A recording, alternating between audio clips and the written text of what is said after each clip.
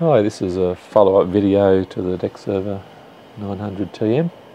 I noticed when I was putting that video together that you can define ports on this DECserver to be slip enabled, and I got to thinking that maybe what I would be able to do is use something like mTCP, which is a DOS based TCP/IP stack that you can run off a floppy and use it to connect to a slip port on the DECserver and then connect out from there. So that's what I'm going to do. Okay, so what I've done is I've got this laptop with a USB floppy drive on it so that I can do stuff in DOS, and I've connected that into port 4 on the terminal server. So if you just run a terminal emulator there, you should get by default a LAT connection. So you can see now that I'm connected to the port, and I've just got a standard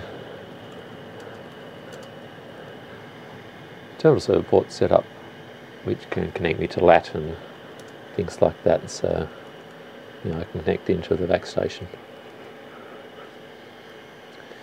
Right, so what we should do now is we will set up this port to be a slip port instead of a LAT port. Okay, this is a remote session that I have on the DECserver. So port 4 is the one that we're going to change. First thing you do is turn on privileges so that you can do this stuff.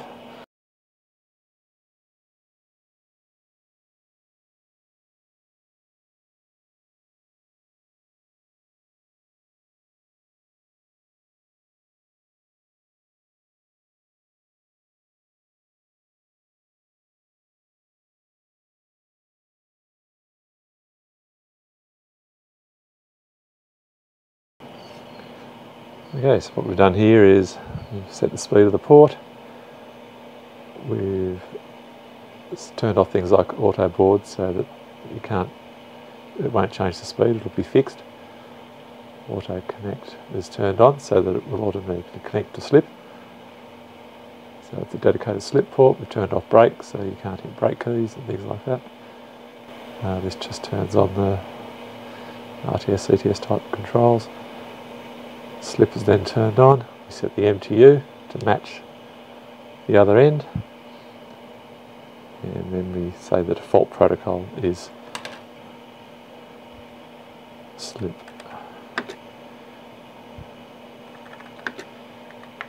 So if we log out port 4 now, we can have a look and see that it's a dedicated slip service, so it connects to slip immediately, and the protocol is slip. Slip's enabled there, and you can have a look at slip parameters in here. It's your MTU and the host address, so when the other end connects, this will be populated. Okay, now we'll have a look at mTCP. Okay, I've set up a floppy disk, bootable floppy with the mTCP code on it. So we'll just boot that up and have a look.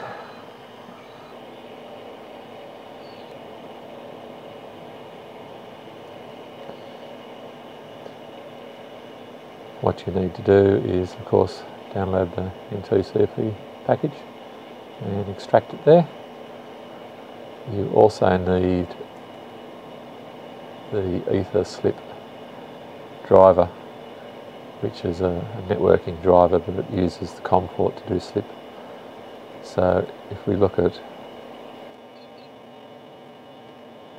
I'll start up here, we just set what the configuration file is, and then run this DECservers driver, which sets the interrupt to 60 hex, and then this is the IRQ of the network card. In this case it's 4, which is COM1, that's the IO port for COM1, 3F8, and the speed of the port.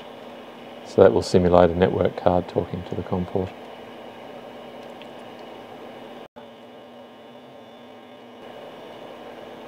This is basically a default config file that you get with the package. So we just make sure our packet interrupt is set to 60. The MTU I've blanked out, just use the default at 576. Set your host name of what the PC is going to be called. So just called it that. I've left all the other options blank except for the IP address information at the end. So this will set up the address details that are being used.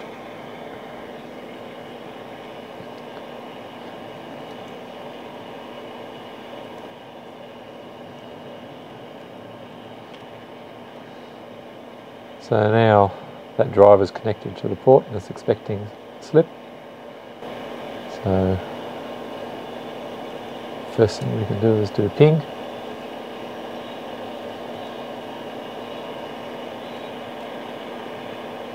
Run the ping utility off the floppy. And it's working.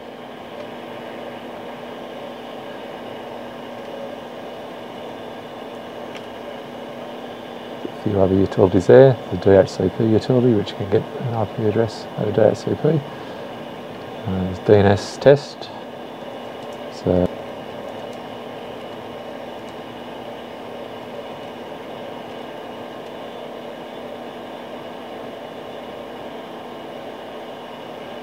DNS lookups.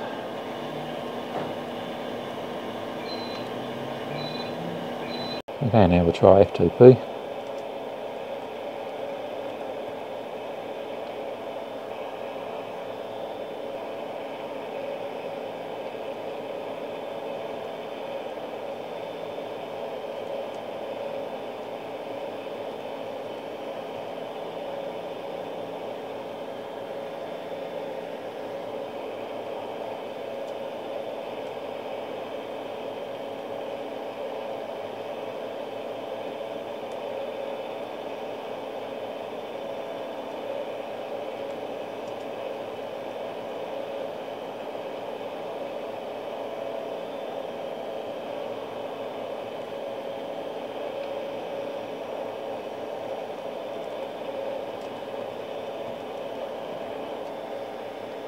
Okay, we'll transfer the file.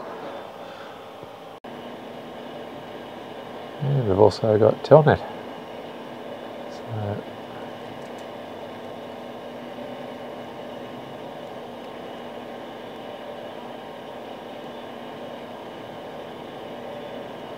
there it is.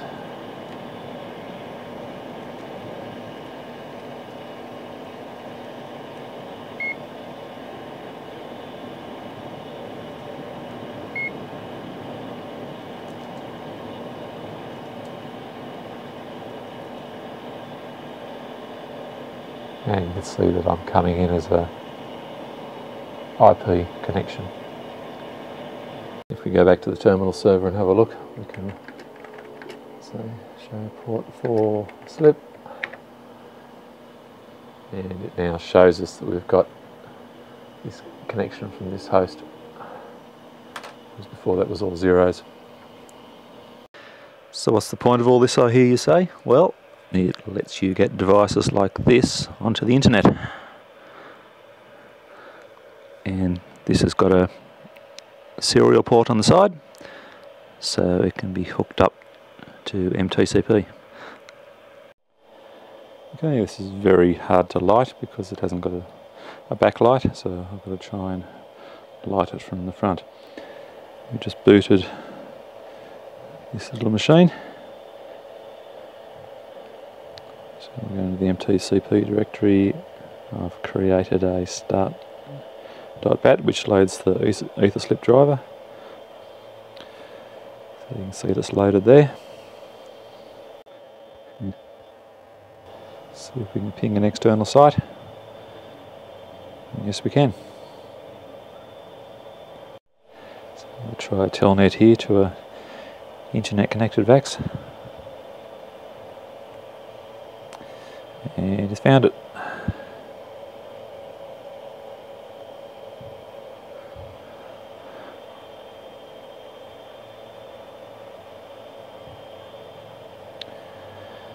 And we're in.